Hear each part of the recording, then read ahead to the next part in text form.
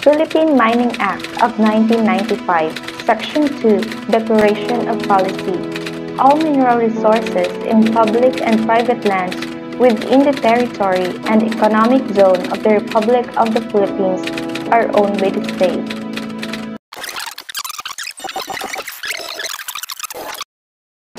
I am Chanto Camusano. My name is Jalaur Aldamar. I am Ruana Almerante. I am Jubiros Balyao. And I am Joanna Mariduga, and this is the Philippine Mining Law. Mining in the Philippines plays a crucial role in the pursuit of industrial development because of its ability to provide mineral resources that serve as raw materials for manufacturing, construction, utilities, and services subsectors.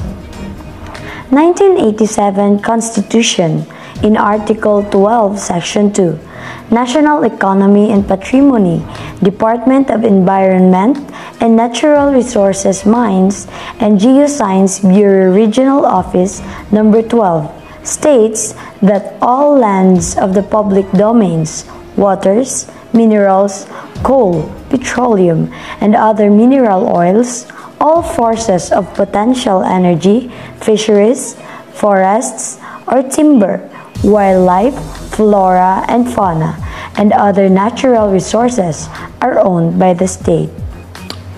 It shall be the responsibility of the state to promote their rational exploration, development, utilization, and conservation through the combined efforts of the government and private sector in order to enhance national growth in a way that effectively safeguards the environment and protects the rights of affected communities.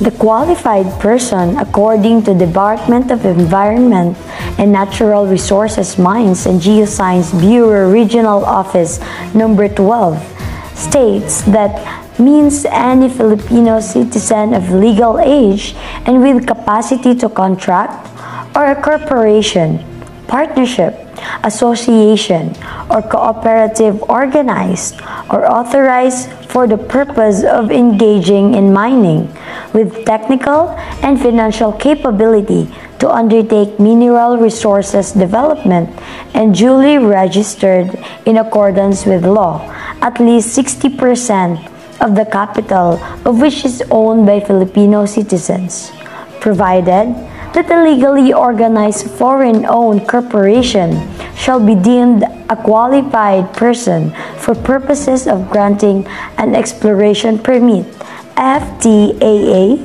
or mineral processing permit only. Advantages of mining. Mining can help us to assure the supply of important resources, important for our technological progress. Mining is necessary for many products of our daily life. Employment opportunities for many poor people on our planet can help poor regions to develop and to progress. Different kinds of mining, mature technology, efficiency of process had been optimized over time. Major income source for some countries can help people to increase their wealth, may help to increase the economic growth of a country. Establishing the Jalaur River Watershed Forest Reserve for the purposes of protecting, maintaining, or improving the water yield and providing restraining mechanism for inappropriate forest exploitation in disrupted land use.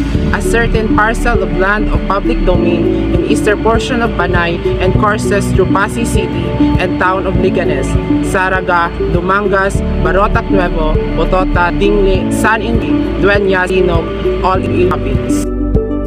Empower community with sustainable sources of livelihood, enjoying basic social services, living in a clean environment, a disaster-resilient community adapted to climate change. Sustainable and optimal development of Jalaur River Basin resources through an integrated river basin management approach involving the participation of all stakeholders to improve their quality of life.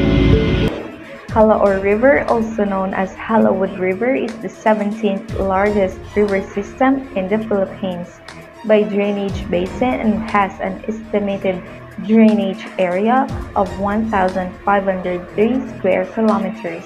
Its source is located at Mount Baloy in the central Panay mountain range, and the river traverses from east to southeast before emptying into the Guimaras Strait.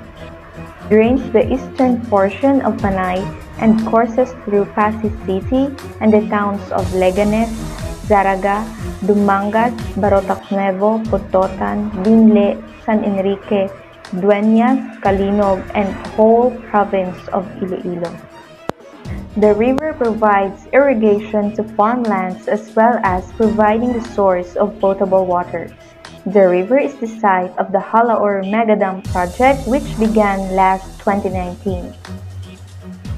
According to the article that I had read, waterways needs to be cleaned. In fact, quarrying should be encouraged but in a controlled manner. Because of mechanical weathering and chemical weathering, the rocks from the land break down and goes down to the water, and that makes the level of the river rise. Quarrying would be one of the good solutions, but it has to be planned and controlled. Huge volumes of sand and aggregates were being quarried from the portions of Jalaur River in Barangay Balud, Saraga, and Barangay Bantod, Fabrica, Dumangas. The law of mining is connected to the issue of the Jalaur River because it is a policy that allows the state to pursue economic growth in a manner consistent with the protection, preservation, and revival of the quality of our land and marine waters. Pursuant to this policy statement, the Jalaur River system shall be managed consistently. Like if Jalaur River is being treated by other people for illegal processes, there's a law of mining that shall be known as the Philippine Mining Act 1995, Section Number 2, Declaration of Policy that all minerals resources and public and private lands in the territory and exclusive economic zone of the Republic of the Philippines are owned by only the state. The mining sector might be profitable. Power for a privileged group of men. And women, yet constantly demanding, would be crushed and smashed by its innermost threads.